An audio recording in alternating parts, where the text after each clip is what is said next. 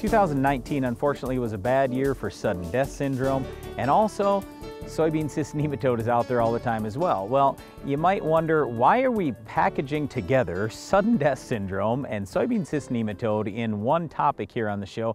Well, the reason why is because some of the treatment methods are the same, and quite often what we find is if you have soybean cyst nematode, your sudden death syndrome pressure, or just how much yield loss there is, becomes much worse. Let's talk first about SDS, because why was 2019 a bad year? There are a lot of farmers that I talked to in the spring who were delaying their planting, not by choice, but due to the weather conditions that we had. And they said, you know, the one good thing about this, if I'm planting soybeans in June, I'm not going to get sudden death syndrome.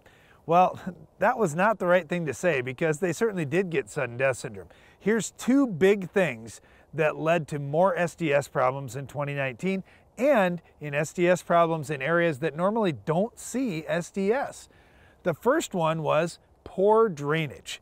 I've talked to many farmers who had more SDS than they've had for years, and they said, you know what, I had wet soils for so long, I need to split my tile lines, or I need to tile this part of the field or this whole field that hasn't been tiled before.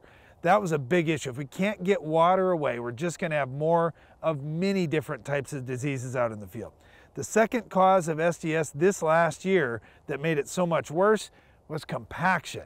The fall of 2018 in many of the areas in the upper Midwest didn't allow for tillage, and it was a wet harvest where there was some compaction out there that didn't get addressed.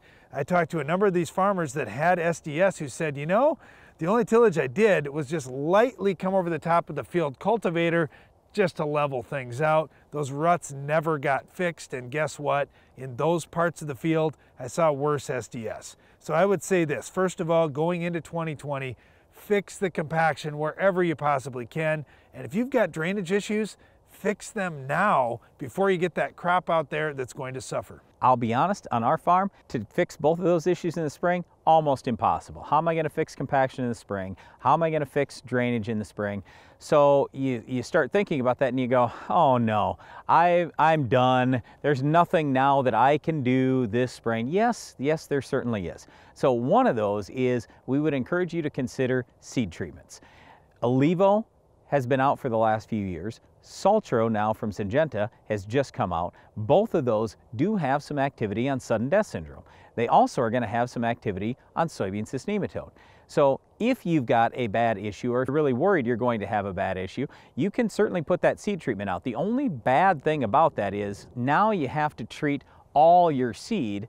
With the seed treatment, my point is you're going to get the treatment on every acre. You're going to spend the, whatever it is, $10 or $12 on every single acre.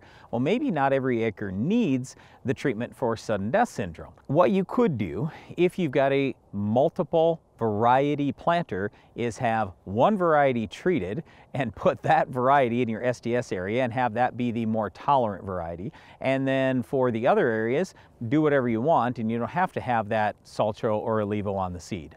Well, I'm glad you brought up Varieties Brain, because I think this was the other problem that we had going on in 2019, is due to the delayed planting. We had a lot of farmers across the country switching the varieties they were going to be planting. So maybe you're planning on putting a 3.0 maturity out, all of a sudden you had to switch back to a 2.5 or a 2.0, and whenever we get varietal switching, it makes me so nervous that we're not going to get the right defensive traits out there. Because pre-planting is great, and you can pre-plan just like Brian was laying out. Hey, let's take that variety that has really good tolerance to SDS, and let's make sure we've got that in the plan.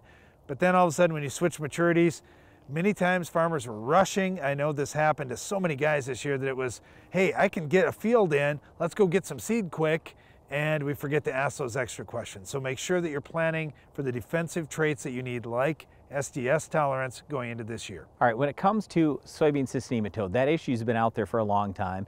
And I mentioned that Saltro and Olivo would have some activity. There are certainly other products like Votivo, Chloriva Complete, and many others that you can use as seed treatments.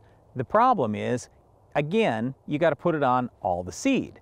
So we find cyst nematodes in hot spots, and yes, absolutely, the seed treatment pays there. But the problem is it going to pay on average across the whole field? In a lot of cases, no, it does not.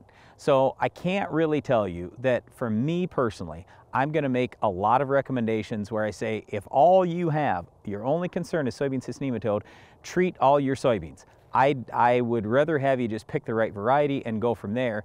The other side is, worst case scenario, sudden death syndrome and soybean cyst nematode do not affect corn or wheat. So plant a non-host crop for even a couple of years and you'll see your SDS and your SCN problems drop off quite a bit. The other thing, Brian, we get a lot of questions about other soybean cyst nematode resistance sources like Peking, for example. There are a few Peking varieties out there that are worth planting. I know over the years we've said quite often, man, this new Peking variety came out and it just didn't yield, and that still is the case. We still do see some coming in the market and they just aren't worthy of placement yet.